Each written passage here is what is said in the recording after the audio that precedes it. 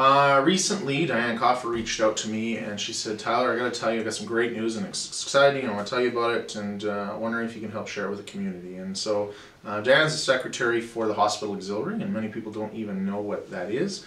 But it's basically a group that's been around for a number of years, 50 to be exact. They're celebrating their 50th this year, and they do a lot of work behind the scenes to volunteer and help the hospital raise funds for equipment and programs. And just really are a godsend over there. 50 years obviously they've been out there. We're really excited to see that. She let me know that they've raised $660,000 that they've put in to equipment over at the hospital. And they're doing a big barbecue, June 21st from 11 to 2 at the Brick parking lot. Going to coincide with the farmers market that's going on.